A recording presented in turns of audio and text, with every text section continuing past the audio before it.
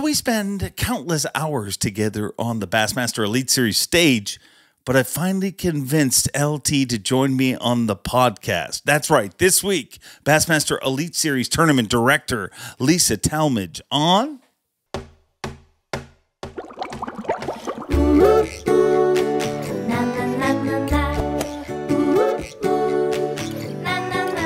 I'm Bob Cobb from the Bassmaster. Welcome to Mercer. Welcome one, welcome all, friends, family, fishing freaks, freeloaders. You're all welcome here at the Awkwardly Honest Fishing Podcast that goes by my last name, which is Mercer. And I thank you for coming here once again this week. Each and every Wednesday, we drop a new one of these shows, whether you're listening to it here on YouTube or you're listening to it on some of our streaming services. We thank each and every one of you for that. It's unbelievable the way this channel continues to grow. 135,000 YouTube subscribers so far, and growing by the minute because of you guys, and in every other platform as well. So thank you, all of you, for doing that. I mean, I say thank you a bunch for it, but I just feel like people are so used to hearing people say thank you. But honestly, thank you for doing your talking with likes and subscribes, and that's how channels grow. And you guys have made this channel grow, and I thank you for that.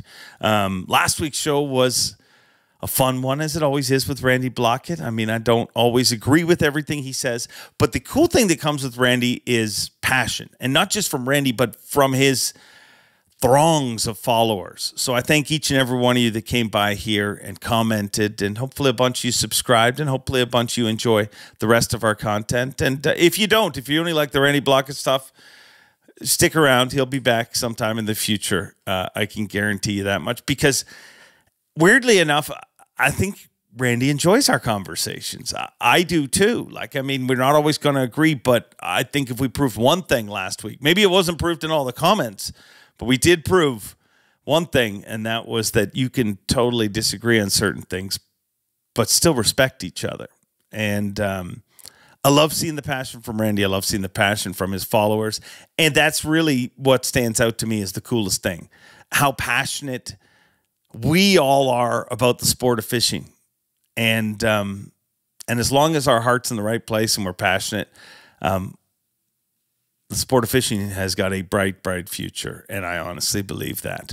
And part of that future is this week's guest, and somebody that I am really literally honored to work with. I've known her for a long time in a bunch of different capacities, but I think that what she's doing right now with the Elite Series, number one, it's groundbreaking. She is arguably the most public official job in the sport of fishing. She's the first female in that position. And, you know, at a time where you hear people getting jobs because companies want to diversify and stuff like that, that is not the case with Lisa. Lisa is so born to be a tournament director, and does such a good job at it. And she's so much fun to work with. And I'll be honest, you know, when Tripp retired, I was worried, you know, because it's weird. I mean, you might not see it, but that's a partnership on that stage. We work together. Like, if that person's not on their job, I'm not on my job, and vice versa. Like, we work together. And I started to wonder, like, who can they put up here to replace Tripp? Because he's an unreplaceable character. I mean, and Lisa's great to work with, man. I will tell you that much. Like, I never thought that I would get as comfortable with somebody. It took a while, you know, because you're just so used to working with Tripp. I mean, we worked together. I mean, I think we worked it out. Me and Tripp spent more than a month of our life on the Bassmaster Classic stage. Just the Classic stage alone, never mind all the elites and stuff like that. So to think you're not going to miss that person is foolish. I do miss Tripp. But man, Lisa is doing an incredible job, and all our tournament staff. I mean, the way that they've worked around the Elite Series has been pretty awesome, and I love having Lisa as the Elite Series tournament director, and I love having her as my partner on stage. And I'm even more excited because she finally agreed to come on the podcast. She said, I'll do it eventually. She doesn't like these kind of things. So let's see if we can get through this together. Let's bring her out right now. Live from Oahe, because she works harder than me and shows up before me and leaves after me. Bassmaster Elite Series Tournament Director, LT, Lisa Talmadge. LT, we're finally doing this. We are podcasting. You have you've said no to me more than any other guest that we've ever booked on here. But LT is in Lisa Talmadge finally here on the show, and thank you for doing this. Well, you're welcome, and I'm sorry. This kind of thing makes me nervous. Why? I don't ever really talk about myself, and I don't think anyone wants to hear what I have to say. I don't know. Well, this is no better way to find out. I mean, maybe they don't. I mean, but I think they do. I think they do, because I look at the way, from the outside, I mean, the way you stepped into the job that you're in, and there's a lot of people I hear all the time. Like, people are like, I really like LT, but tell me about her. They don't know anything about you.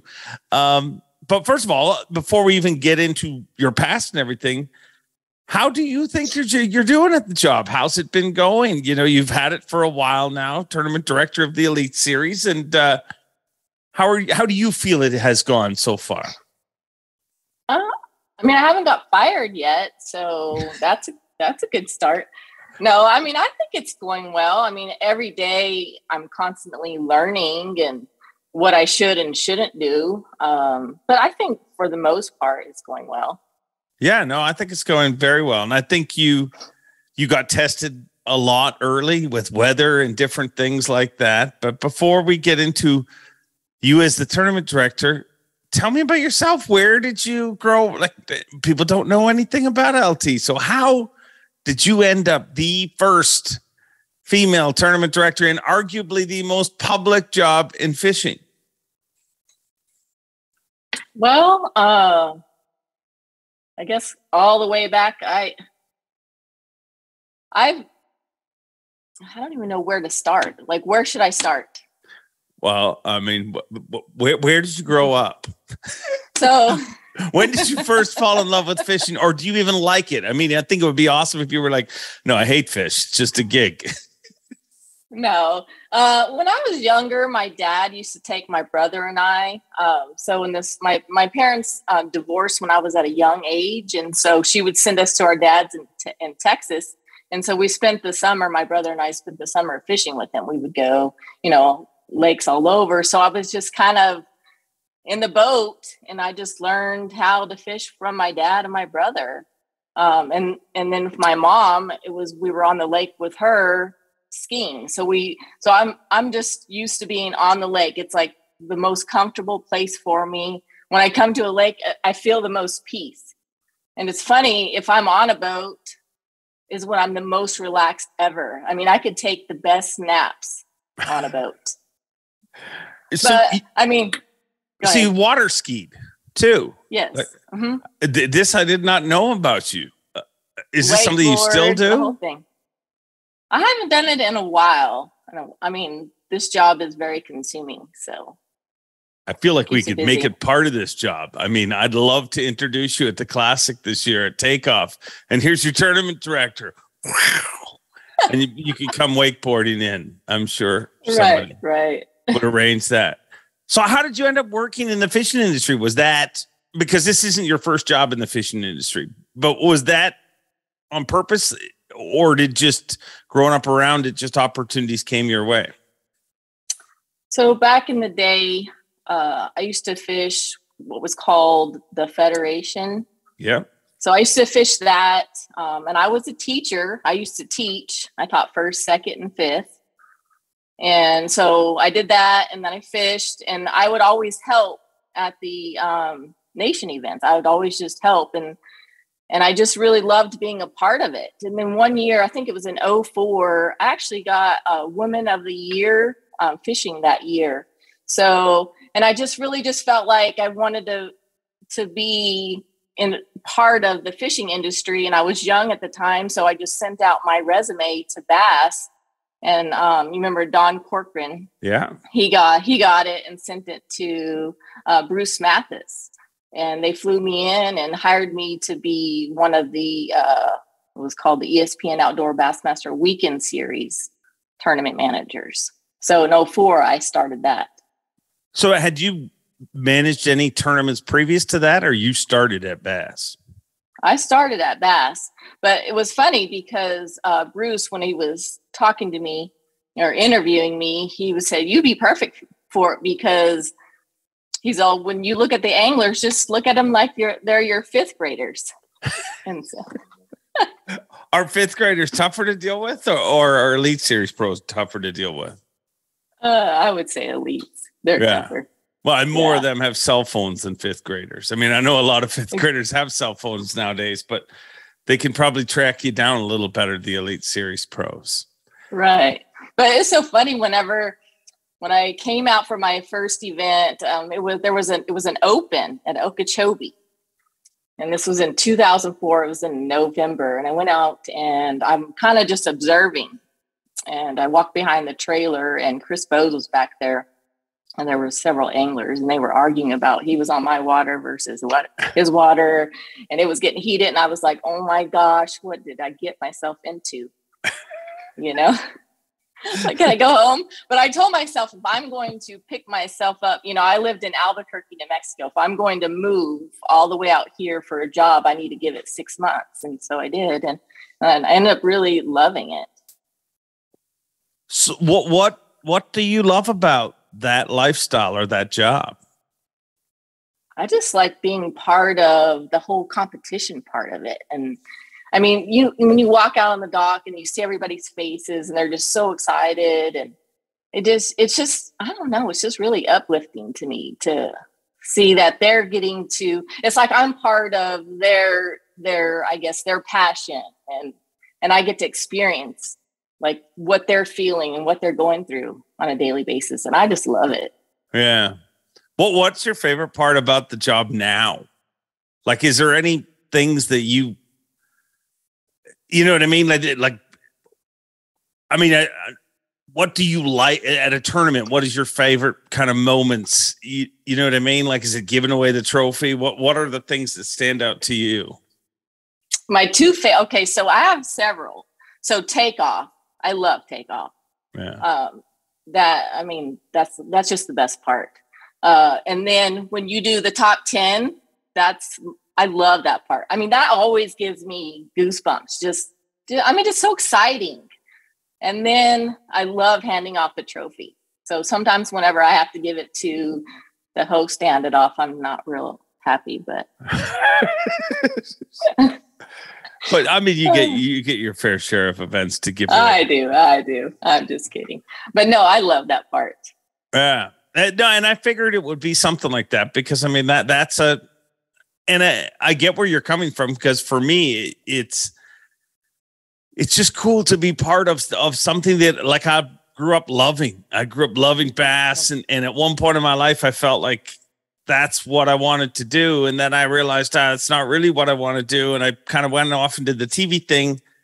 But I love our gig because it brings me back to, you know what I mean? I worked for 10 classics before I ever worked for Bass. And every year I'd be at the classic and I'd be sitting there and I'd be like, did I really screw up focusing on TV and not that I think I could have dominated tournaments, but you think you could have made a few classics or something like that. And then lo and behold, through a turn of events, I end up back with Bass. So it's just, it's hard to explain, but I do think we have two of the coolest gigs in the entire sport. We do.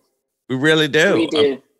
And I think that's one of the cool things about Bass with all of our guys. You know what I mean? Like whether it be the anglers, whether it be the camera folks, whether it be tournament staff, I mean, everybody enjoys their job, and it's an exciting thing. But there's every once in a while these crappy things happen, like weather and stuff like that, and then all of a sudden nobody gets to even focus on their job, and they just stare at you and the other tournament directors. What does that feel like when you wake up in the morning and you're like, I might have to make a call today? I know. I mean, I start looking at the weather, several days before I even get to an event. Like right now, I'm already looking at the wind for Thursday, but it keeps changing. So I'm just hoping that the winds will lighten up and it won't, end up where we had to cancel. My thing is, I do worry about it, but my job ultimately is to keep everyone safe, keep the anglers safe, and actually, protect them from themselves, because they're competitors. They're going to go. If I say go, they're going to go. And so ultimately, I just have to, if I feel good about it, it's on my conscience. So if I feel good that think they'll be safe, then I'll send them. But if not, I can't. I can't. It's, safety first. Yeah. Yeah. And it's never, I don't think you're ever going to make the right decision for everybody. No matter, it's very rare. Is it unanimous? No matter how bad it is, there is somebody who's like, we should be out there. They are chewing right now. Sure. Oh yeah. And they're so mad that they're not going. And I understand. And that's the last thing we want to do is cancel or postpone. That puts more work on us, actually. So, I think some people think we like doing that, but we absolutely despise it. We want them to go just as much as they want to go. Yeah. Yeah. But what goes into a decision like that? Who's involved in that when it all comes down? Is it tournament department, or do you guys have to meet with local authorities and then meet with people, Chase and the crew back in Birmingham? Or how many people are involved in a decision like that? Well, first off, Chris and I will sit down and, I spend the time working with local authorities when it comes to what they expect, for weather coming in. And, I let Chris know this is what is projected. And we just talk about it. And then we try to bring in communications. And first, let me back up. First, he and I will make the decision together if we think it's safe to go or not after we've done our research. Yeah. And then we bring in communications, then we bring in the host and we let them know this is what we're thinking. But we kind of do that the night before, the day before. If we know something's coming that could possibly postpone a day or something, we let everybody know that we are looking at this and just be prepared. So when we're calling you at 6 a.m. to let you know, just be ready. Yeah. So it's you got to stay on top of it all the days leading into it. It's not something that just, you know what I mean? Yeah, those decisions don't happen easy. No, they don't. And in 2020, it just seemed like it happened every single event. It was, give me a break. Yeah, there is some seasons it's weird. It is so weird where it goes on a streak. But so I'm horrible at interviewing people. I totally jumped past. So you worked for the lady, what was the official name of the was it the Weekend Series? Was it the Weekend Series, or I think it started with the Ladies Series? No, I worked for the ESPN Outdoor Bassmaster Weekend Series. Oh, okay. See, I'm totally bad at this. See, now it was a boater co-angler. Yeah. So how long did you stay there? So I think ESPN and Bass owned it for a couple years, like 3 years. And then they licensed it out to American Bass Anglers to run it. And I really liked my job at the time. So I kind of just went and just with American Bass Anglers. And so I worked for them for a couple years. Okay. And I decided that wasn't for me. So then Bass said, why don't you come back? Why don't you come back and work for us? And so they said, I remember Tripp saying, we don't have a full-time position right now, but just hang around and just work tournaments, be part of the tournament staff. So I did that for like 4 or 5 years, and no one was leaving or anything. And I really needed a full-time position. And then that's whenever Shimano asked me to come interview for them. And I worked for Shimano for 3 years. Well, then Tripp calls me and he says, Chuck is retiring. He's like, we want you to come back. It's been a decade now, but we finally, thanks for sticking with us for a decade. We finally have a full-time position. Is that what the call was? Yeah. He's like, we want you to come back. And I love Shimano. I love the company and I loved my job there, but my heart was always with Bass. So whenever he said to come back, there was no question. So when he brought you back, Chuck was leaving, and that was the year where you kind of traveled. I mean, Trip and Chuck, like I really worried when Chuck left because they were so, you would never see one without the other. And, but to slide into Chuck's shoes and travel with Trip for a year, not only a great lesson, I would imagine, but a total adventure. What was it like to hang with Trip as much as you did in that year leading up to you finally getting this job? Right. I mean, because we drove to every tournament together. I love Trip. A lot of people don't know him the way like I know him. Because when you guys see him, he's all serious and stuff, but he is hilarious. He is actually pretty funny. So I actually really enjoyed working with him. I learned so much from him. It was so funny because we would be driving down the road and I was just constantly, what did you do in this situation? What do you do in this one? What do you do in this one? He's like, you got to quit badgering me all the time. No, Lisa. So he is one of a kind though, but like, I mean, yes. No better person to learn from, but it also, what a weird transition, like from Trip to you. When you look at it, you guys are so different, in so many ways. But so will I expect as you stay in this career that you're just going to get a lot more serious? Are we going to see a lot more serious Lisa in the future? I mean, I love to laugh. I love to have a good time. So, I mean, I know why he is the way he is. And, maybe I'll be, more serious like that at times. I don't know. I mean, we're two different personalities, but we both could get the job done. Yeah. Yeah. No, he,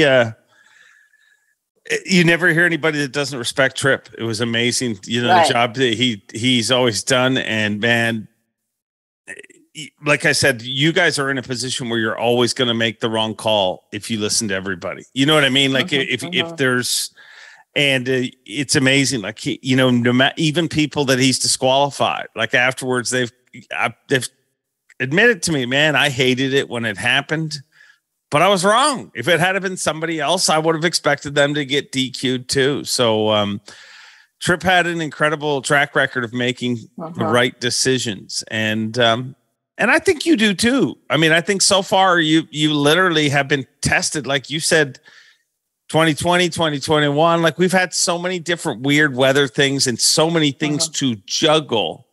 I think you've been tested a lot. And I think you're great at your job, but do you ever stop to think that you're the first female ever to do it?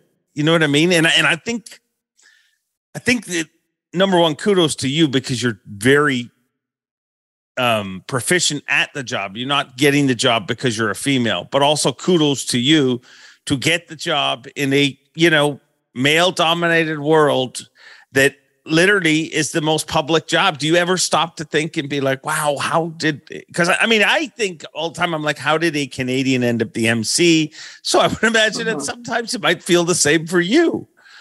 Oh yeah, for sure. I mean, sometimes I just stop and, I smile and I'm like, gosh, it's so cool that I got here. Because I remember when I started at Bass in 2004 and I would look at Trip and I'm like, I could never do that job. I just thought I just couldn't do it. I'm like, I'm just not cut out for that. And so then now I'm here. I'm like, oh my gosh, how did I get here? What did I do? And all I could think of is, I mean, I sat and tried to just learn as much as I could from the best and got a lot of experience and knowledge. And now I just feel, I feel comfortable right here. Yeah. But I always would tell Trip though, I said, it is a little different for me because, I am a female in a men's world technically. that I have to really work hard to gain their respect. And I feel like I have. Yeah. Yeah, no, part. I know you have. And I think when you see the comments people leave after this podcast, you'll be reminded of how many people think that you have the chops to do this job, and you're doing a great job. Do you ever feel more pressure being a female, like being you know what I mean? Like, oh yeah, I do. If I make the wrong decision, I'm like, it's because you have a girl doing this job when a man should be doing it. But yeah, I do feel that. But I just have to, I'm there to run a successful, fun, safe event, and try to do my best every time. Do you ever stop to think about how much cool it must be for girls that just, how many there is out there in the world that literally just want to be part of Bass, and like how much more welcoming? I would just feel like, that has to, at some point you have to think like, wow, that's pretty freaking cool. It is. And some women, women and girls will come up to me after an event and just say how much they respect what I'm doing, and, creating this path for other women. And I love it. It's like, it's humbling and just, very satisfying. So how did you get here? And I don't mean what job did you apply for, but I feel like you've done enough in your life that you think of things in your head that, what do you think the traits you have that got you here? You know what I mean? Like, and what I mean by that is I always tell my kids, like, you need to work hard. Like talent is just a tiny little part of it. You need to work hard and be decent to work with. And I'd say and I honestly think that is honestly some of the most important advice in literally any sport, any occupation, any way you want to get to anything in life. What traits do you think you had that got you here? I would say that too. I would say you work hard. You always give 110%. You work hard when you don't think people are looking, because people are always looking. You take pride in, what you do.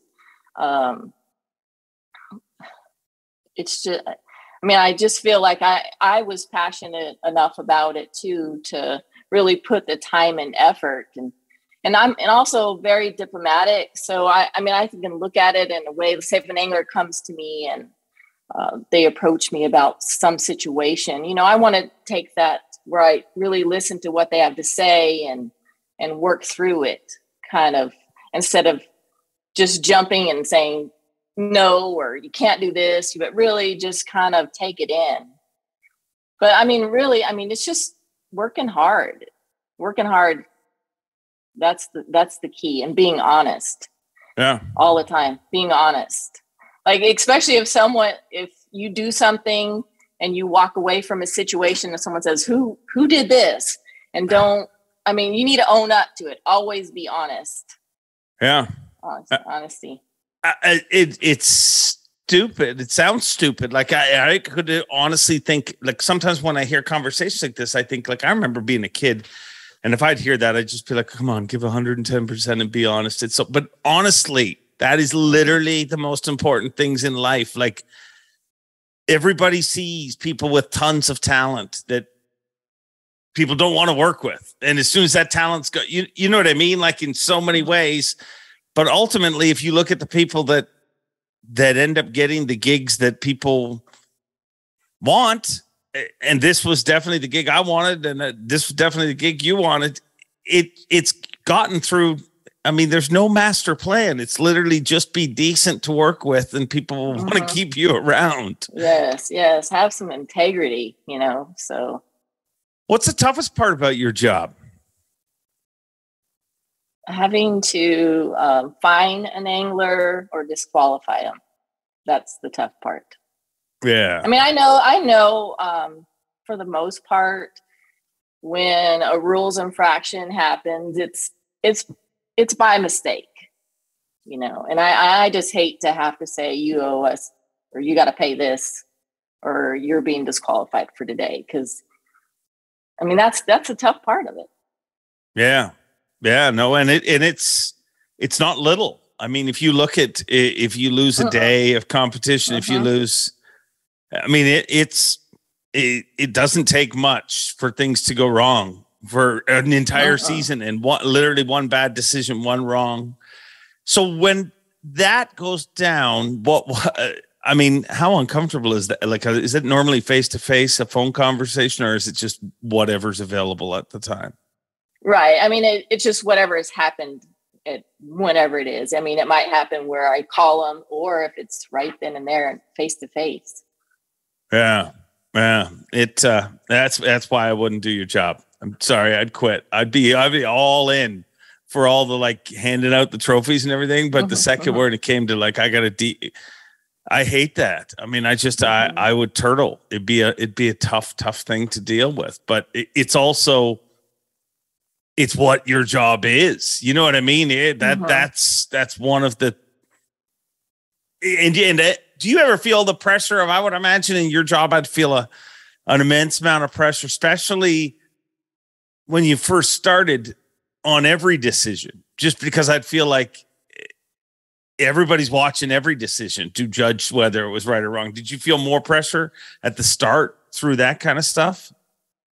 Well, I mean, the thing is, you should always follow all the rules, you know, and if you follow them, if I do exactly what the rules say, then, I mean, we have our little rule booklet, then if you follow that, then you should be okay. You know, you can just point it out and say, you broke this rule and this is, you know, what's going to happen. Yeah. So let's say next Saturday, I know you're busy for the next few weeks anyways. So, but let's just say a few Saturdays from now, you're at home, you've got the weekend off. What do you do? What is fun time, LT? What do you do on a weekend if nobody's watching? You can just go away and do whatever you want. What I really enjoy doing is actually, you know, being out on my boat with my husband. We love to just go and fun fish, or we like to do couples tournaments or team tournaments. So, I mean, I love doing that and taking our dogs and just being out on the water and taking good naps on the boat while we're out there. You're a big napper. I mean, well, it's funny. I can't nap at home or anything, but if I go on a boat, it's like all the worrying that I have leaves, and I can just be at peace. And so I can take a good nap. A great tournament director, but a horrible marshal. You would be always sleeping. But let's go around LT. The Marshall program, I mean, that is an amazing program, and we don't talk about those individuals enough that support the Marshall program. It's amazing. I mean, we have some loyal listeners on this podcast that are, you know, at most of the tournaments, and they're Marshals, but that program alone is an amazing program. Who do you handle that, or is that handled through one of the, like, do you guys divide that all up, or how does that all get dealt with?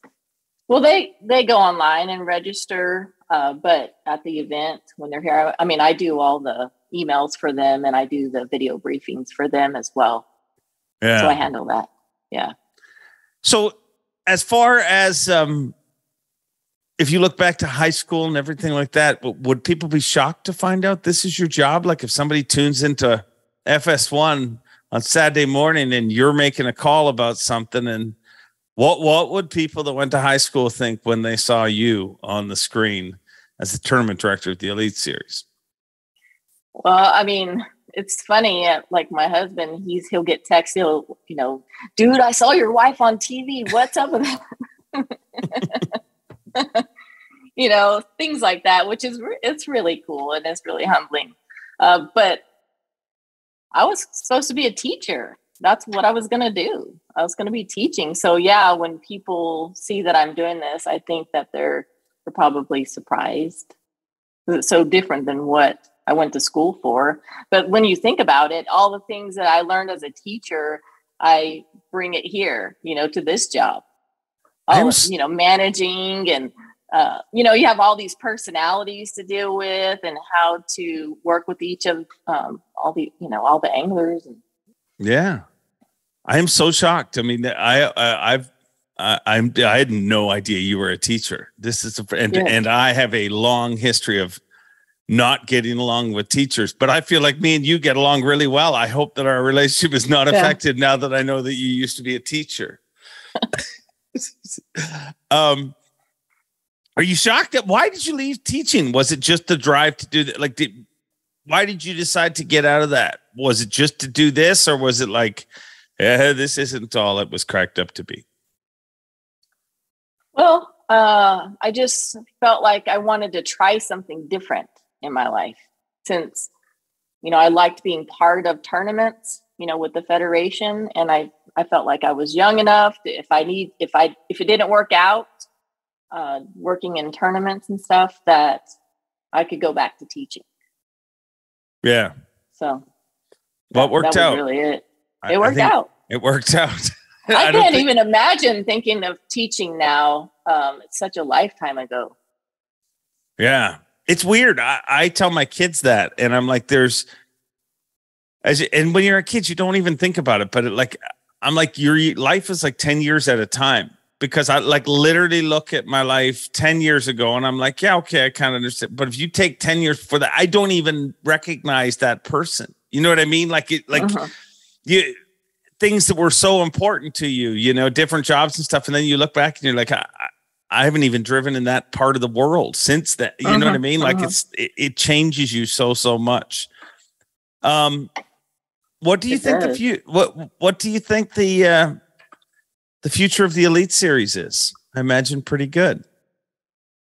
Hopefully that it'll continue to, guys still wanting to qualify. It's going well now. And that's how I see it. It's going well. And hopefully one day we can get a lady angler to qualify. That would be great. Yeah. And okay, let me ask you, why do you think there has been no ladies? Well, I think it all starts to, when you're younger. Like if women are not really brought up to go fishing. Most women, I don't know, they play with dolls, they go shopping. They're not out getting dirty. They're not hunting, fishing. They're not doing those things. And so it's just kind of been the trend.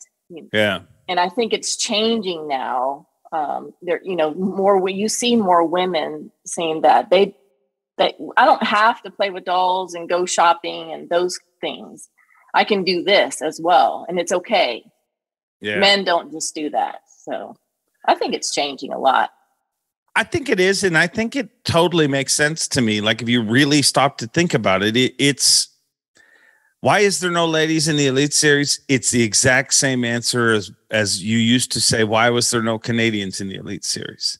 It's, if you look at to make the Elite Series, it is the top 0.5% of every circuit there is out there, but no matter what state it is. So if you realize how many males try to make it versus, and how many actually do make it, it's an astronomical shot. So now you take that and you shrink that sample size down to nothingness, really. Like you've got a handful of ladies that are trying to make it, but you've got hundreds of males that are trying to make it. So it's just a sample size to me. You know what I mean? Like there will be a lady that comes along and dominates, and maybe she's already out there now. She just hasn't qualified for the Elite Series, but I just think it's normal because like on paper, everything I've ever read says that ladies should be better anglers. Like they're more sensitivity in their hands and different things like that. Like there is literally reasons that females should be better at fishing. And literally the only reason there isn't one there is because of the numbers of people that try to make it there. And collegiate fishing, high school fishing, all that is making it more plausible, and female tournament directors might be making it more plausible. I would think, it would, It's weird. Okay, I'll give you another one. When I first started working for Bass, I mean, every once in a while, people would be like, so where are you from? And I'd be like, up north. Because when I grew up, I'd always heard, like, you don't want to tell them you're Canadian for whatever reason. And now I just realize Americans are just like, oh, you're Canadian? Why? They don't really think about it that way. But anybody give you a hard time when you first came along? You don't have to name any names, but was there some kind of breaking in periods you had to deal with some anglers or staff or anything like that? Or has it been easy? It hasn't been that easy. I mean, for the most part. I love the pause. For the most part, it has. Yeah. Yeah. I think that's how every job is, though. Like, right. It's weird, man. I'm going to call Chuck out right now because he put me through when I first started, I started at the Classic, which I think you know. And it was we were in New Orleans. And that was the Classic with the, we were in New Orleans. That was the Classic with the mega fog delays. So I'm the new guy at the factory, right? I'm just showing up and I'm starting the Bassmaster Classic. So I didn't know like when I was supposed to stop or start or whatever. And they just said, a half hour before takeoff, start a takeoff show. And I did that. Yeah. Well, it got delayed 4 hours every day. And Chuck was like, well, you better keep talking.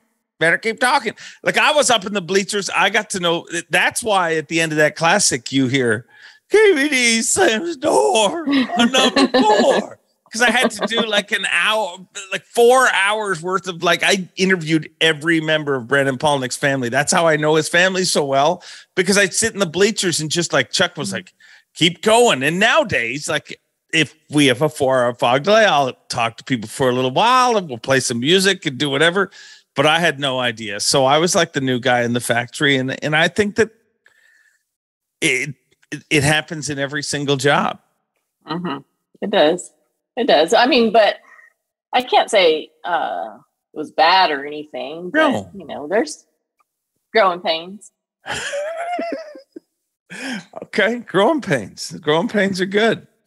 So what's your what do you hope? Like when you look at the accolades that people throw around Trip and stuff like that. That's got to be intimidating to be filling those shoes, no? Oh yeah, for sure it is. I mean, I'm just getting started. Yeah. So of course. What do you hope that people will say about you? What do you hope stands out for you?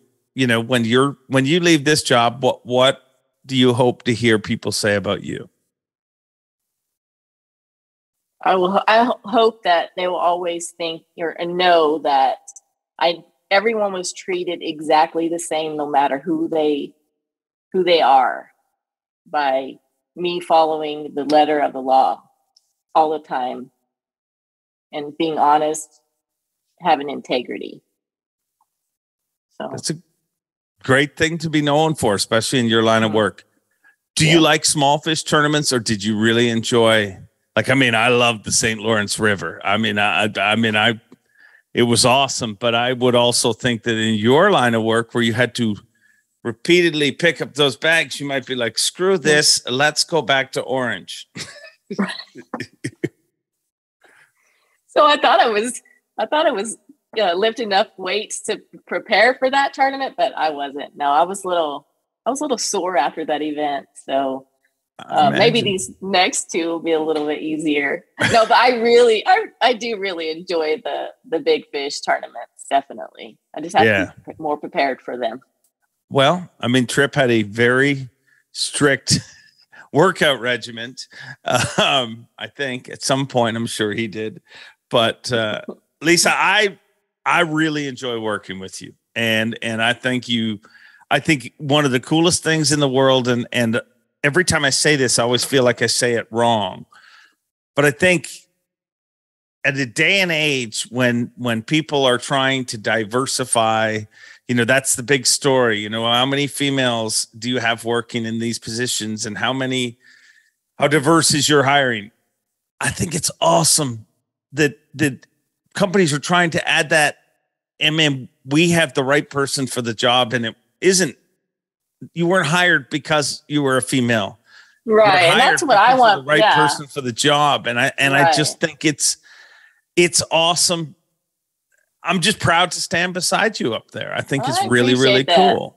I mean, I really enjoy working with you as well. I've had the best time the last couple of years being on stage with you. So it's been great. Yeah. Thank you for making it easy for me.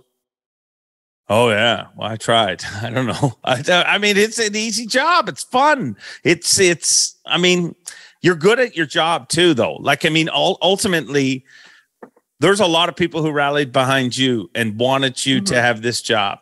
I appreciate that. I appreciate that completely. There were several anglers I know that went to Chase and said a lot of great, nice things about me. And so I do appreciate all of them for all the kind words. But they wouldn't have, trust me, this group of people wouldn't have said that for any reason other than you have the skills to do the job. I mean, you're just certain people are meant to do certain things. And I'm pretty certain you're meant to be the Elite Series tournament director. And I'm sure I worry one day the ghost of Ray Scott will be like, what has happened? We have a Canadian and a female up there. It's amazing what has happened. But I'm thankful for Ray Scott for plowing the fields and making making the industry that it is. And I'm thankful that you took a little time to talk to me.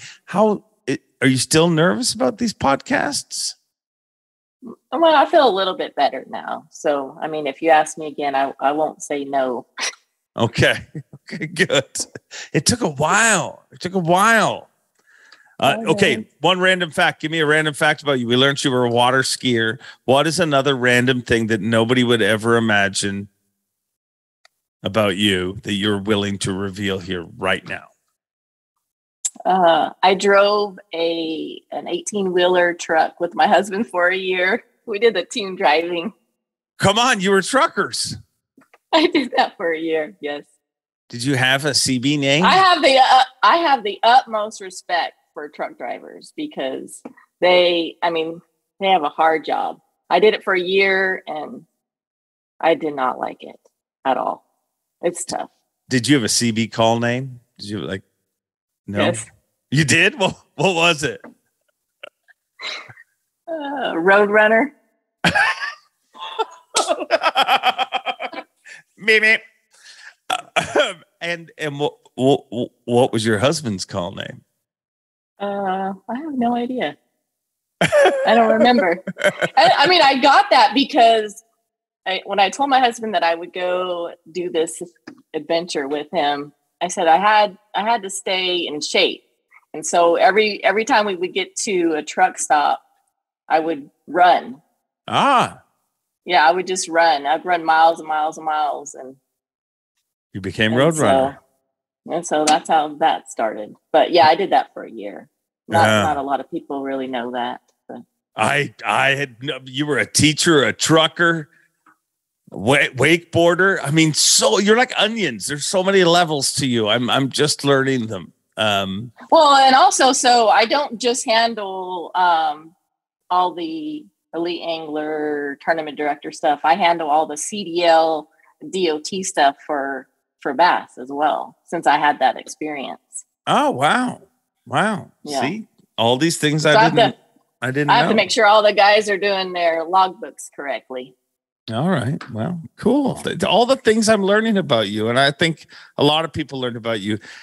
You said your name's Roadrunner, and I have to tell this story because every time I hear the word Roadrunner, I think of him. And the late, great Aaron Martins and me have a great Roadrunner story.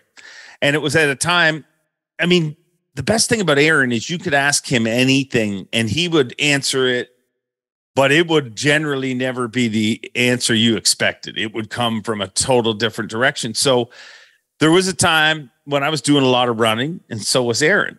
And I am interviewing him in Zona. It kind of became a Zona thing where it's like, ask something weird to Aaron. You have to, so we do a whole interview. He's leading the tournament. I think it was in lacrosse, actually. And I said it, the last question of the interview was, Aaron, if I had to pick an animal that I run like, I would say I run like a wombat. If you had to pick an animal, what animal would you run like? And he's like, I'd run like a bird, bro. And I was like, a bird? Birds are horrible runners. What are you talking about, Aaron? He's like, oh, no, they're not. Roadrunners are super fast. And I'm like, in only Aaron Martin fashion. So now I have two Roadrunner stories, Aaron Martin's and the lady I get to spend my time on the stage with. Thank you for spending a little time with us. And I'll see you in a few days at Lake Oahe. All right. Thank you so much for having me on. I appreciate it, Dave. Thank you. We'll see you soon. Thank you. All right. Bye. Who knew? Who knew? LT is a school teaching, truck driving, wakeboarding, tournament director. I had no idea some of those. And the weird thing is, I'm now left with all of these questions. We will definitely have Roadrunner back on here again. Meep. What kind of CB handle is that? That is the best. Roadrunner here. Meep. I got a lot of questions for her. So I think we'll have to have Lisa back on here in the future because literally, I mean, there's so many directions you can go. But I think she's pretty open, pretty honest. And I will guarantee you one thing. She's a big part of the Bassmaster team and somebody who I love working with. And I'm thankful that she joined me here this week on our podcast. So hopefully you guys are tuned in to Lake Oahe. Kicks off Thursday morning, Thursday, Friday, Saturday, Sunday competition is what's scheduled. Let's hope the nasty wind stays away and that doesn't get messed with. And then we're off to La Crosse, Wisconsin for the last Elite Series event of the season. It is hard to believe we were already there. But, man, in the next 8 days of competition fishing, a lot is going to be decided. The Angler of the Year title, the Rookie of the Year title, who requalifies, who qualifies for the Bassmaster Classic, and all that stuff. I'm glad I'm just the guy who does all the talking, and Lisa actually has to do all the work and figure out where everyone places. But I thank you guys for tuning into this show week after week. Every single Wednesday, we'll put a little hump back in your hump day. And, hey, we upload something new every single day on YouTube. So make sure to support it and to give us a thumbs up. Subscribe. Keep the grow going at 135,000 followers so far on YouTube and growing every single week on every other streaming platform. So thank you, thank you, thank you.